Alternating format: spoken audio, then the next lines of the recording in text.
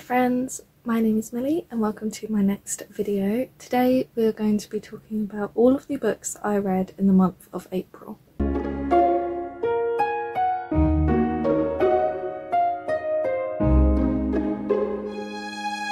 So in April I read a grand total of 17 books and I am really pleased with that total, although I have to say April, it was kind of a mid-month, you know. I didn't really have any books that I truly loved. I did have one 5-star read, but there weren't any books that I was like, wow, this is a complete new favourite book. So that's kind of disappointing, especially after how fantastic March was as a reading month. April kind of fell by the wayside.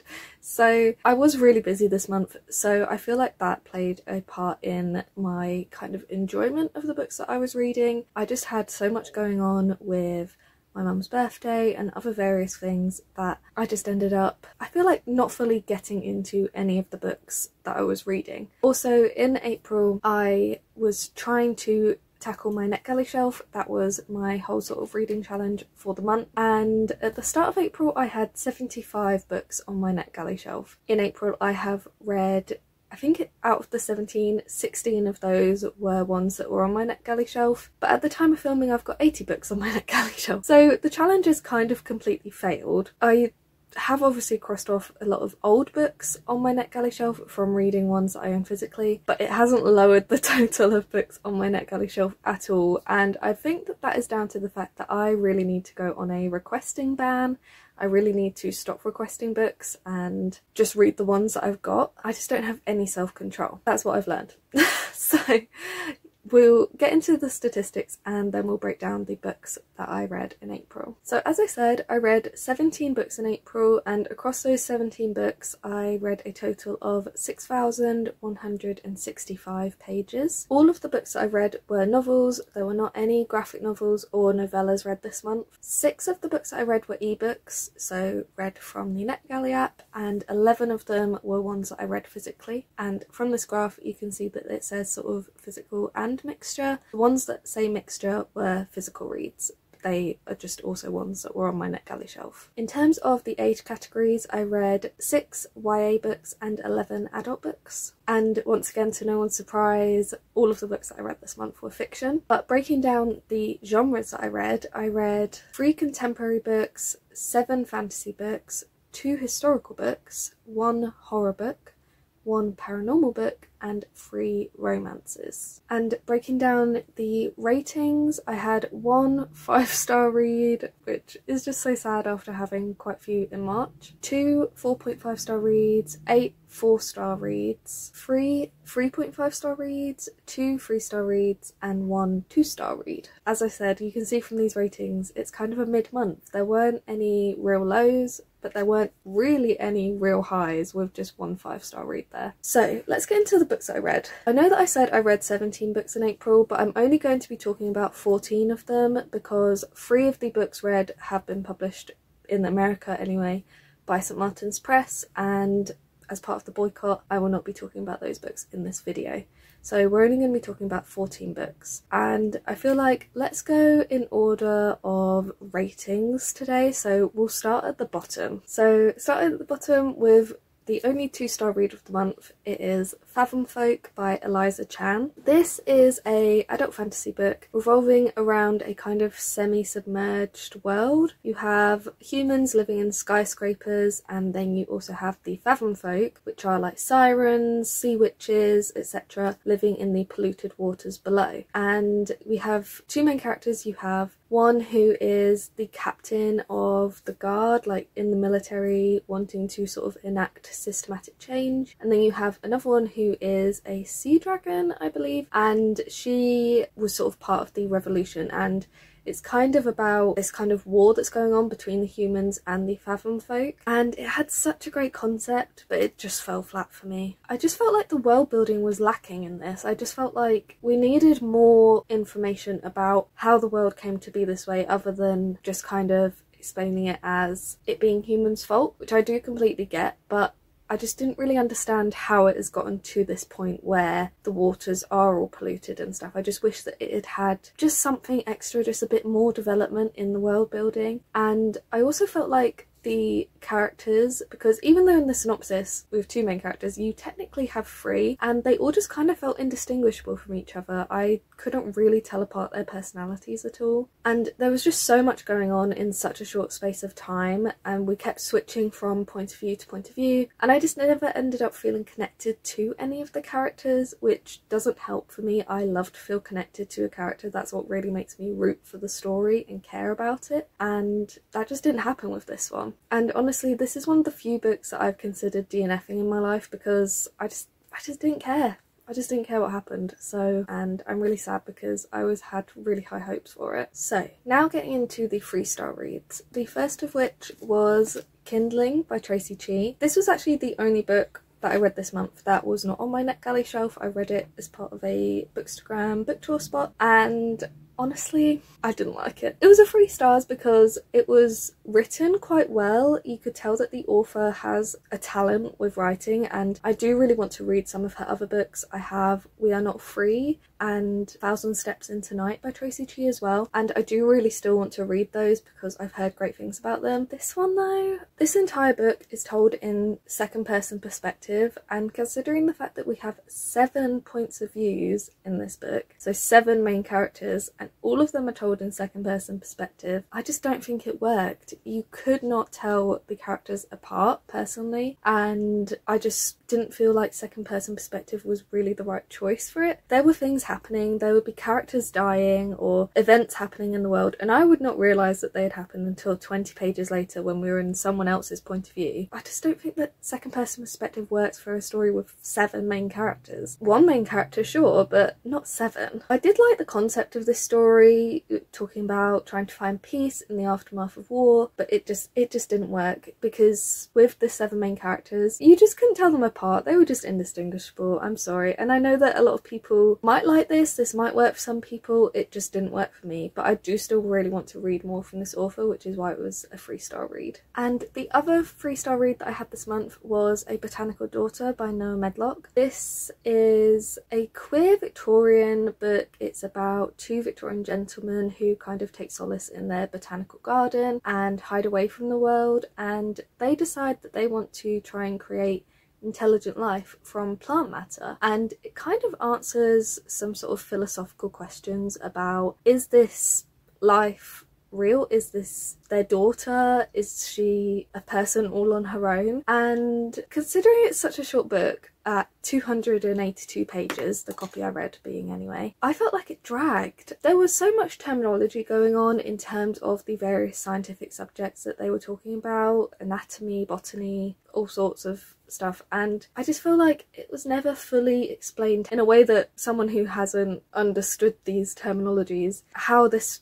plant matter came to life. It's kind of almost a Frankenstein retelling, and it's pitched as being horror, but I didn't feel like it had the atmosphere needed to be a horror book. It was really compared to Silvia Moreno Garcia's Mexican Gothic, and I just feel like if you're going to make that kind of comparison, you need to have the strength to stand up to the atmosphere of that book, because Mexican Gothic has one of the best atmospheres I've ever read in a book. It was so creepy and caused chills on you whenever you were reading it, and I just did not get that from A Botanical Daughter. So I feel like kind of making that comparison almost damaged this book for me in some way, because I was just left feeling a bit disappointed. However, it was really beautifully written, and I would like to see more from this author. I just don't think that this book worked for me personally, and I also found it a little bit weird that you have a romantic relationship going on between this plant daughter and a human being, and there's a very almost unnecessary scene that goes into a lot of graphic detail about their romantic relationship, and it was just a bit weird because she's a plant, you know?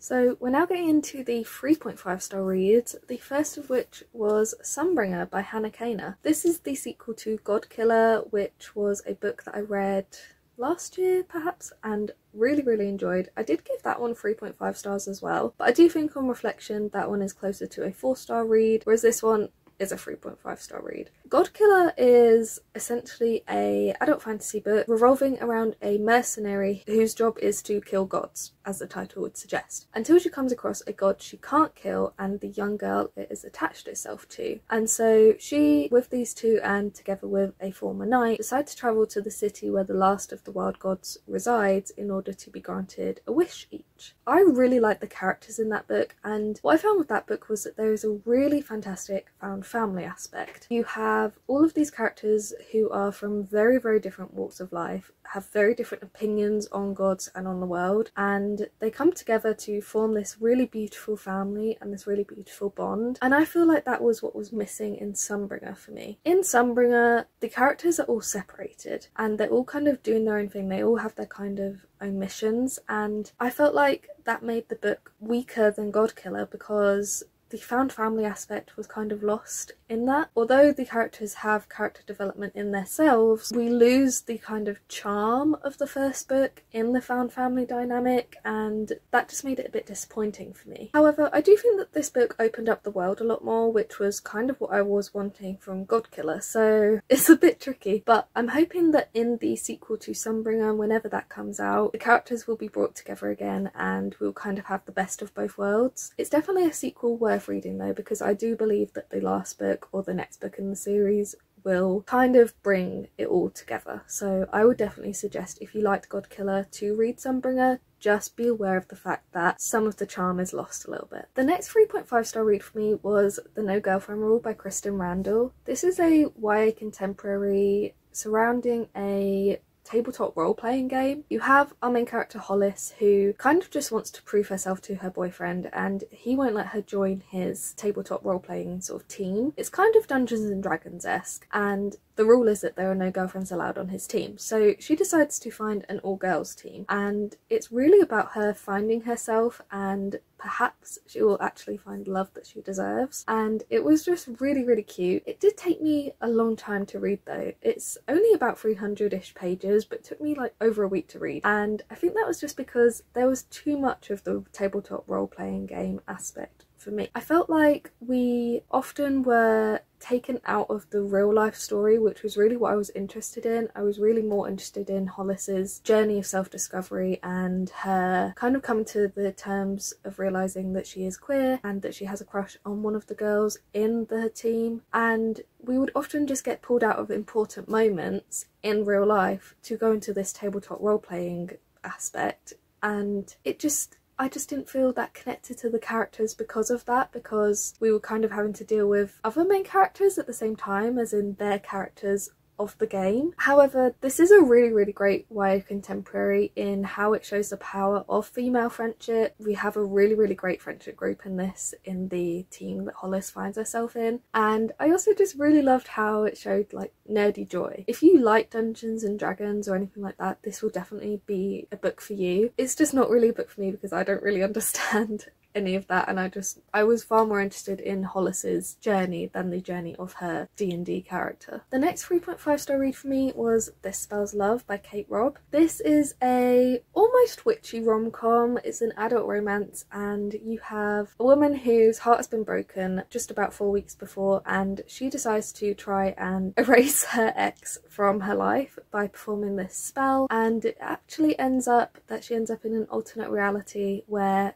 not only was she never with her ex, but her best friend Dax doesn't know who she is. And to get back to her real life, she needs to convince Dax to kiss her. And I really liked this one. It was a lot of fun. I just was disappointed that the magic system was never explained. You have hints that a certain character in this throughout is going to play a bigger role in the magic system, is going to have had some hand in how the book is playing out. And it never really pays off. You just never really find out what was going on in that, and I just felt a bit cheated almost. But in terms of the characters, I really liked them, and they both really grew on me throughout this book. Dax and Gemma, I wasn't convinced by their chemistry at first, but as the book went on, I was really rooting for them. And the author has a really nice, easy, flowing writing style as well that I really enjoyed. I felt immersed into the characters in this world. I was just left disappointed by how things were not really ever explained. And now we're getting into the biggest portion, which is the 4-star reads.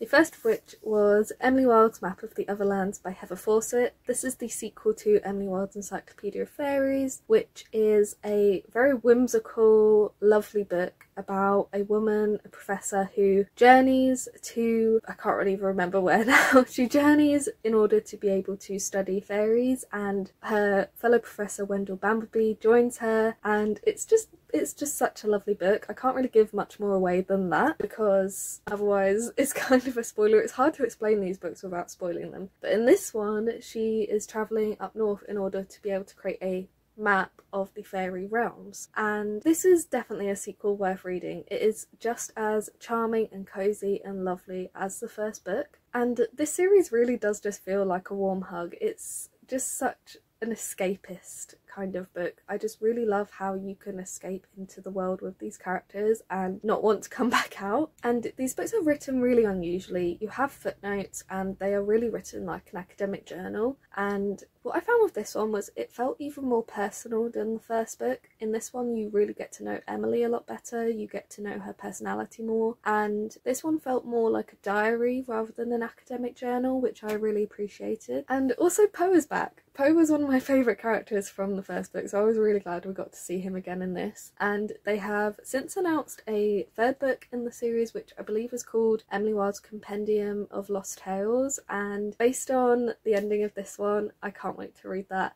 and I hope it has another really adorable cover as well. I then read a 4-star read of Right on Cue by Fallon Ballard. This is a Hollywood romance. We're following a actress turned screenwriter, and she has decided she's not going to write any more happy endings, and she actually ends up starring in a rom-com for the first time since her disastrous acting debut at the very start of her career, and the love interest she's acting opposite is actually the guy who kind of put her off from acting at a very young age, and it was just so cute. I love this. The chemistry was insane. There is a specific scene on the red carpet and I felt like I was watching a movie. Like, it was just so good. I didn't really realise how much I would like a celebrity romance, but I definitely want to read more of these because it was just so much fun and you could just really picture everything that was happening. The writing was really easy to get into. I felt really immersed in the world, and while I do have to say that I did prefer the first half to the second half because of the chemistry, it was still a really great time. The thing that I didn't like was the third act breakup. It was just so unnecessary. The characters communicate quite well through most of the book, but then in the third act breakup they suddenly don't know how to communicate anymore, and I was just like, just talk to each other. It's not that hard. But the whole like celebrity romance, filming a rom-com together, it really did scratch an itch, and I just can't wait to see what comes next from this author. I just love her writing. The next 4-star read for me was The Warm Hands of Ghosts by Catherine Arden. I'm really sad that this was a 4-star read because I was really hoping that I would absolutely love it, because I really love the Bear and the Nightingale trilogy, which is the first books by this author. The Warm Hands of Ghosts is a World War I historical fantasy, and you have Laura, a nurse who travels back to Belgium after hearing that her brother has died, but because of the kind of circumstances of his death and of personal aspects that are returned to her, there are some things returned to her which should have stayed with his body if there was a body. So she decides to travel back to Belgium in order to find out what really happened to him, and while she's there she hears word of a fiddler who can kind of like erase your memory. And we also then go back to 2 months prior where we're following Freddie and we're finding out what happened to him, and he is trapped with a German soldier, and it is really a story of finding out what happened, who this fiddler is, and I really could just kind of wish that the fantasy aspect had played a bigger role. The magical element just didn't feel as important to the story as the brother and sister relationship was, and while I do love how Catherine Arden portrayed that relationship in this book, and the love and care that they show to each other was so beautiful. I think I was just kind of expecting more of the Winter Night trilogy, which was possibly, you know, a fault on my part. It just didn't feel as magical in a way. However, this author is incredibly talented, and this book does continue to show that. The way that she crafts a story is really it's just genius. And I do think that this author is possibly one of the best writers that we have at the moment. the bleakness and the desperation of war was really clearly put across, and throughout this book you really just have a message of hope. It's just a message of trying to find yourself, Laura trying to find her brother, Freddie trying to find his way back home, and it was really just a story of hope, and I think that the author did that brilliantly. It just wasn't quite what I was wanting from the book, but I can't wait to see what comes next from Catherine Arden. The next 4-star read that I had was Bookshops Bonedust by Travis Baldry. This is the prequel to Legends and Lattes. It's set 20 years before the events of Legends and Lattes, and we're following Viv at the start of her mercenary career. She gets injured and is kind of sent to recuperate in this sleepy beachside town, and there she discovers the secondhand bookshop that she never really knew she needed, and it was just so cute, just as charming and cozy and wholesome as Legends and Lattes. Really I just love these characters in this world. I could just read in this world forever. And what I really loved in this book was how the author kind of highlights the magic of finding that special book for the right person.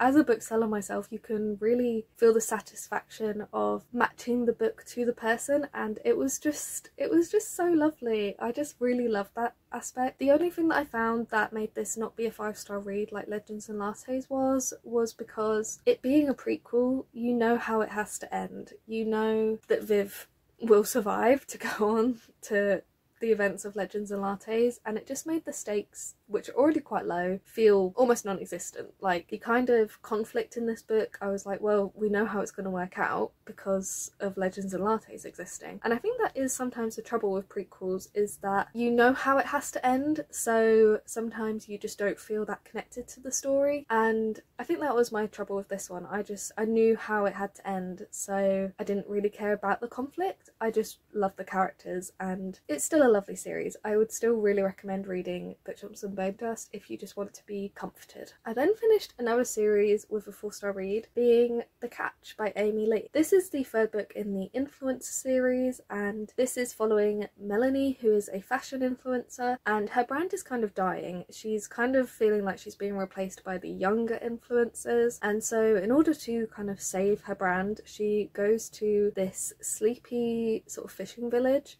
Well, technically she's actually meant to go to a resort, but they've booked her onto the wrong week, so she has to find alternative accommodation, and she ends up at this inn, and the grumpy inn owner is Evan, and he does not want her there, and they decide to try and like team up almost. They decide to have a fake engagement basically, and that is so that the B&B or the inn can be saved, and also so that Melanie's brand can be saved. And it was just a lot of fun. It was really cute. This really just had chemistry like in spades. Like, the chemistry between the characters was so good. I think that what I found difficult to kind of wrap my head around with this one was the fact that it's both a slow burn and insta-love, and I love a slow burn so much. The characters don't get together until like 200 pages in, and you are just like rooting for them to actually get together. However, in terms of the timeline of the story, by the end of the book it's only been about 2 weeks since the start, and that just makes it insta-love. So I found that a bit difficult to kind of wrap my head around, because although the slow burn was really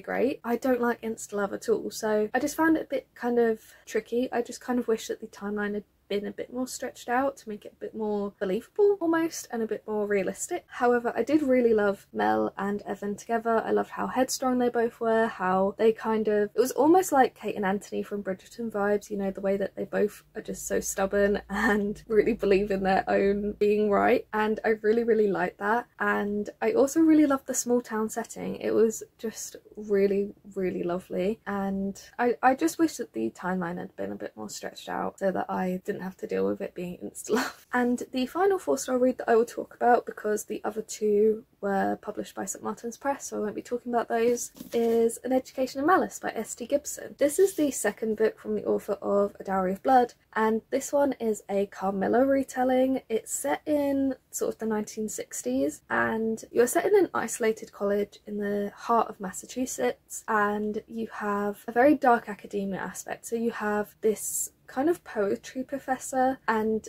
you have Carmilla and Laura, who are the students who are kind of nemesis. They are really in competition with each other over this sort of poetry class, and the professor is a vampire. It's really a tale of obsession. You have all of the characters kind of being obsessed with each other, and it's I thought it was really done well. The atmosphere in S.T. Gibson's writing always astounds me. This is just so full of desire and obsession and darkness, and I thought it was done really, really well, especially with the setting. I just could not stop reading it. I read the second half of the book in one sitting. It was just, I was so captivated by it. I also felt like the characters balanced each other out well with the three kind of main characters. Although you only have Laura and Carmilla's perspectives in here, the Professor de La Fontaine is definitely a main character in her own right, and I really also loved getting to see how vampires fit into this world. It's very different from A Dowry of Blood in how vampires are portrayed, and I just really, really liked it. I just kind of wish that the book had been a bit longer. It's about 340 pages, and I just wish that the ending had been stretched out more. The kind of climax of the book felt very rushed and kind of easy, considering the events that were happening in this book. We have almost a murder mystery aspect going on, but you know who the murderer is, and considering how the murders were playing out, the ending felt very easy for who was committing the murders. It was all over too soon, and I just wish it had been even a few pages longer to kind of really feel the tension. But other than that, I really, really like this. S.T. Gibson's writing is so lyrical and atmospheric, and I can't wait to see how Evocation, the latest book, plays out. And now into 4.5-star reads. I can only talk about one of them because the other was a St. Martin's Press book, but the 4.5-star read that I can talk about is Song of the Huntress by Lucy Holland. This is a historical book, and I thought it does have kind of a fantasy aspect, but it's definitely more historical, and I just wish that I knew more about this time period. It's set in about, I don't know, 300 AD perhaps, and you are following Queen Ethelberg, who is actually a real historical figure. I had no idea beforehand that she was, and honestly I'm blown away by the clear amount of research that the author has put into this book. I had no idea about any of this, so to have a book that talks about these historical figures and brings them into a story when I don't think that they've really been featured in any books before that I know of anyway. I really loved getting to know them and getting to know their world, and I think that the author did a really good job of writing this period of history in such a way that I could picture it really clearly and could sort of immerse myself into the world. It's definitely a dense book. It's really kind of slow going, and you really have to immerse yourself into the story, and I just didn't feel that connected to the characters because of it, because I felt like I was really having to work to read the book. But there's just so much to unpack. There's magic, there's conspiracies, the Wild Hunt, ancient Britain, like the kingdoms. There's almost an aspect of Boudica, but not quite. I also really loved how the author imagined queerness to fit into this historical setting. You have ace characters and you also have sapphic characters, and I just thought the author was really a master of telling a story. I just can't wait to read Sister Song by this author, because I know that that is a really beloved book, and I think that I will definitely love that one even more. This one, it was just a little too dense for me at times to properly connect to the characters. And the final bit that I've got to talk to you about is my 5-star read, which was Only This Beautiful Moment by Abdi Nazemian. This is a intergenerational story set against the backdrops of Tehran and Los Angeles, and it's a YA contemporary that tells the story of these 3 generations of the same family, each in their teenage years. So you have Mood in 2019, you have Saeed in 1978, and you have Bobby in 1939, all of which are kind of trying to come into their sort of lives. In 2019, in Mood's story, he is travelling to Iran for the first time to be with his grandfather, Bobby, who is dying of cancer. And in 1978, you have Saeed, who is having to leave Iran because of the protests. And in 1939, you have Bobby, who is a gay teen who is just trying to survive in the world. And it was a really emotional story. You have generational trauma, queer trauma, and while it was a 5-star read for me, it wasn't a 5-star read in terms of necessarily that it was going to be a new favourite book. It was a 5-star read in the fact that it's a perfect book. It's important, it's beautiful, it's very necessary, and I do think that everyone should read this. It was definitely a YA book that can be read by any age. Like, you could be 50, 70 years old and get something out of this book. You don't have to be a teenager or in your early 20s to get something out of this. It was really, really well done, and I think that with having sort of dual timelines, with having 3 main characters, sometimes you have